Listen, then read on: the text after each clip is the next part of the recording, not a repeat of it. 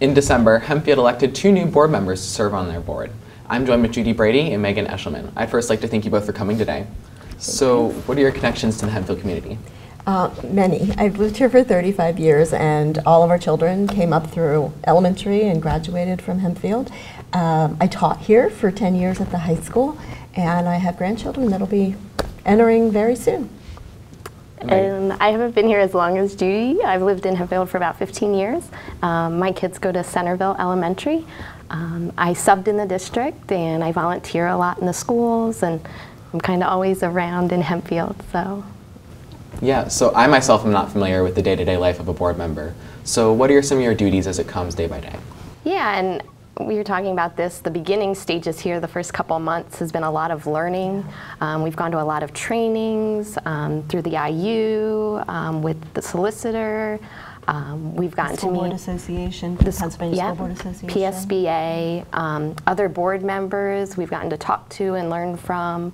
The administration has been, welcoming, Phenomenal. and we've been able to learn from them and get to know Hempfield School District in a whole different way as our role as board members. Yeah. It's a lot of reading and preparing, and being abreast of whatever is coming up on the agenda, but also being aware of maybe something that might need to be placed on the agenda moving forward, and being prepared for those conversations. Yeah. Yeah. So Judy, what can we see from your priorities over the next 4 years? What I've been spending the majority of my time on in this last month has been a lot of building visits to all of the elementary schools to observe the English language arts pilot programs that are being considered for adoption for next year. It's something the board votes on, and we just want to be as prepared as we can to have seen it live and in person with the kids interacting with the program. So when it's time to cast a vote, we're prepared for that. Yeah, and Megan? I mean, right now, that's kind of our focus because that's the main thing right now, and I feel like that's a lot that the school board has to deal with too, kind of like things are going on right now, but also like bigger picture things. So like the feasibility study that has been done in the past, we're digging more into that, seeing what the needs of Hempfield is long-term with their facilities and how that impacts education and impacts all other areas of learning. So that's kind of like a long-term thing we're also looking at too. Yeah. I know that you both are on specific committees within the board. I saw that on the website. So can you tell me a little bit more about that?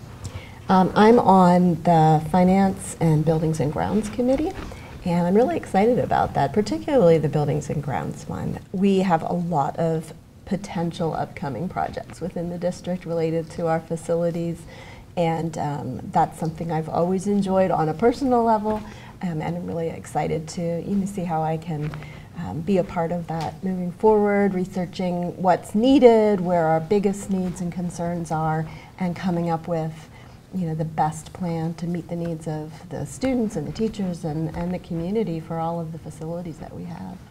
Yeah. And then I'm on the other two. I think we kind of tried to split, like because we're both new. I'm on the Education Committee and then the Policy Committee. And the Education Committee, obviously important for a school district. And like Judy said, the upcoming decision about the elementary ELA pilot curriculums is coming up. So that's something we've been doing a lot with and learning a lot about. And then for the policy side, I think it's a super important committee because when you think about it, the policies that are adopted by the school board are then what the administration has to carry out, which really I think affects everybody in the Hempfield school district. It's kind of like this big umbrella thing. So I'm glad I'm part of that and learning a lot. Yeah, I know I've learned a lot already, so that's really nice. And I think something too, even though technically there are four people for each committee, the way our meeting our meetings are structured, we're there at the committee meetings of the other committees, so we're keeping abreast of all of the things that they are, and it all intertwines. Publicly. I mean, finance, informs educational decisions. Yes. Buildings and grounds informs. They all inform each other. Yeah, so absolutely. That's kind of nice to learn about. Yeah, so once again, I just want to thank you both for joining me today. I look forward to hearing more about your accomplishments over the next 4 years. Yeah. Great, thank you. It's been a pleasure. Yeah, thanks for having us.